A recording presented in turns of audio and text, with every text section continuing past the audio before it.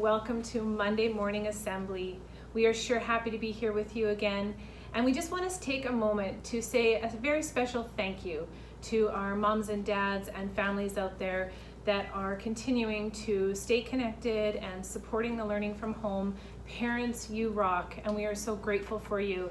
And like we shared in last week's newsletter, just remember that you are enough, and everything you are doing and however your homes are right now is exactly the way they need to be. So remember, we are here supporting you, connecting with you, and sending our love out to you. So just wanted to take a moment and say thank you to our amazing parent community.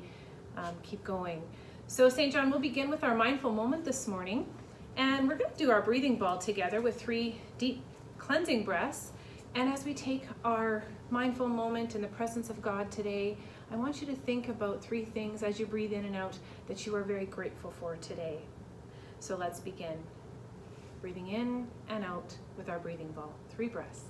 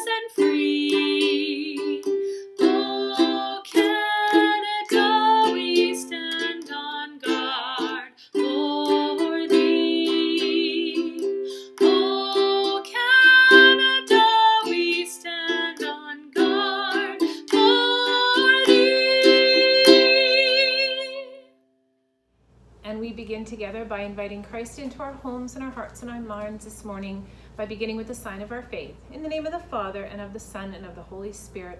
Amen. Today we hear in the Gospel about Jesus appearing to disciples on the road to Emmaus. And what I want you to think about as you listen to the Gospel is those times when we feel like we need to see to believe, especially right now. How do we keep having faith and trust in God and Jesus, even when we can't see them? A reading from the Holy Gospel according to Luke. Glory to you, O Lord. On the first day of the week, 2 of the disciples were going to a village called Emmaus, about 11 kilometers from Jerusalem, and talking with each other about all these things that had happened.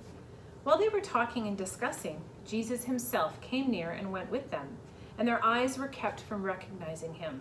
And he said to them, "What are you discussing with each other while you walk along?" They stood still, looking sad.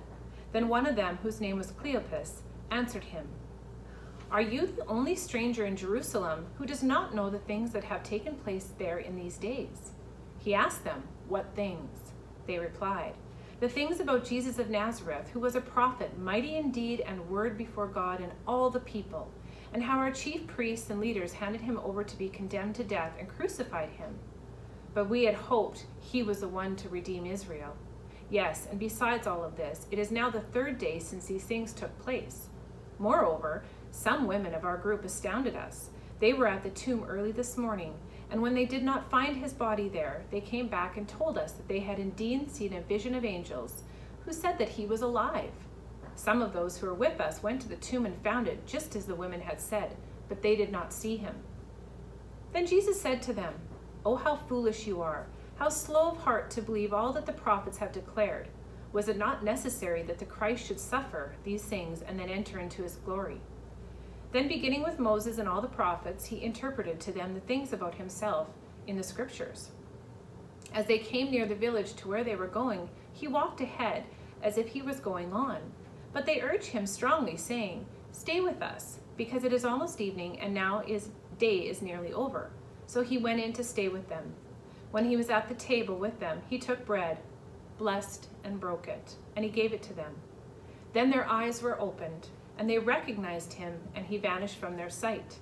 They said to each other, "Were not our hearts burning within us when he was talking to us on the road, while he was opening the scriptures to us?" That same hour they got up and returned to Jerusalem, and they found the 11 and their companions gathered together. They were saying, "The Lord has risen indeed, and he has appeared to Simon." Then they told what happened on the road, and how he had made known to them in the breaking of the bread. The Gospel of the Lord. Praise to you, Lord Jesus Christ. So God, we ask you for the perseverance and the faith, even when our eyes do not see, but our hearts believe. Ever-loving God, Jesus taught us to never stop praying for what we want. Help us see that sometimes what we want isn't what we need. When we think you don't seem to hear our prayers, help us remember that you know what is best for us. Open our hearts to hear and accept all the answers to our prayers. In thanks we pray. Amen.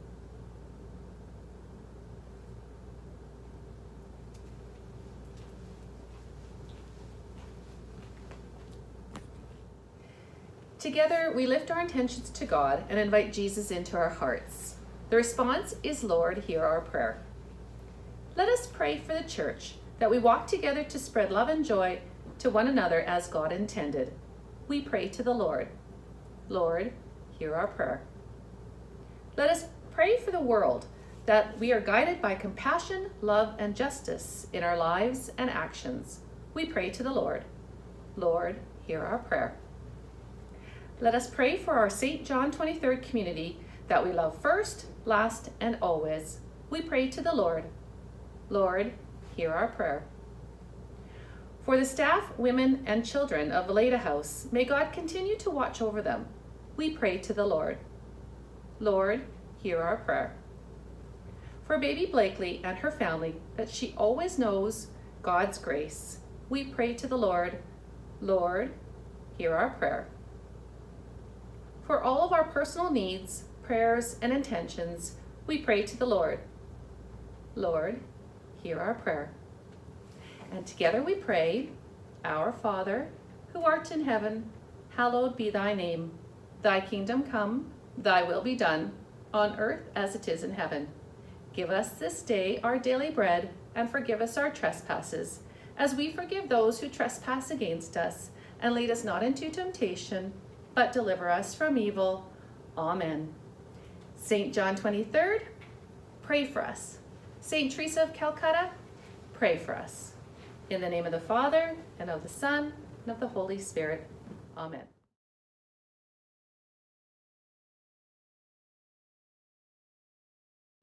Good morning, St. John. Today we're here with another warm up activity from the Healthy Living team. Today, Kaylee would like us to try some squats. Are you ready? Let's try 10 in a row. Here we go. 1, 2, 3, 4, 5, 6, 7, 8, 9, 10. Hey, Miss Bennett, I wonder how many different types of squats St. John could think of. Whew, I'd be interested to know. Do you know another type of squat? Let us know. Bye. Goodbye. Well, St. John, our announcements this week. First of all, we want to say very special happy birthday blessings from Friday. We want to say happy birthday to Stella in pre-kindergarten, Vanessa in kindergarten, Bristol in grade 2, and Blake in pre-kindergarten. On Saturday, we said very special happy birthday to Myrid in grade 2, and on Sunday to Isabella in grade 3. Happy birthday blessings to all of you. We hope God blessed you on your birthday and that you were filled with joy and happiness. Our weekly challenge is, what can you do with sidewalk chalk? Be creative, have fun, write some awesome messages, and kindly ask your mom or dad to snap a picture of you with your sidewalk chalk creations and send them in my way, and we'll post that. Our healthy living announcement, we want to talk about taking breaks from screen time, especially in our remote learning worlds right now.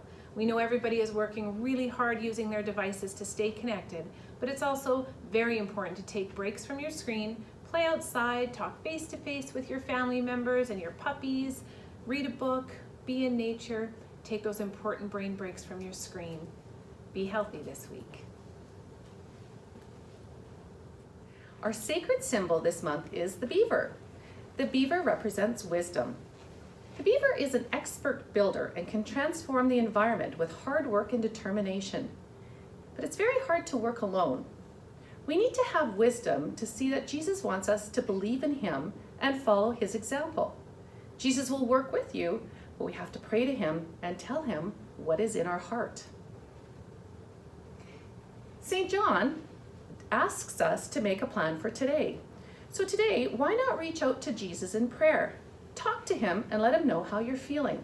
You could tell Jesus what troubles you or what really you're excited about.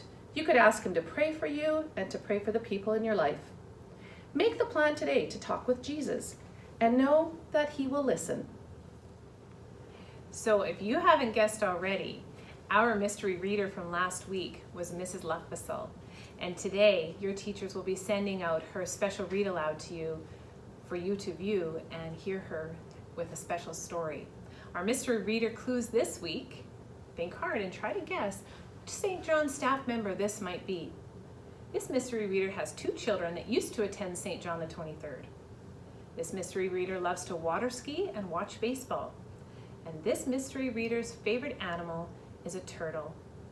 Think hard, St. John, and do your best guessing, and we'll reveal next Monday at Assembly.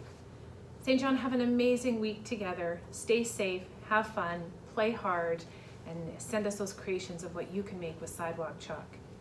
Have a great week, and remember, you are loved. Bye.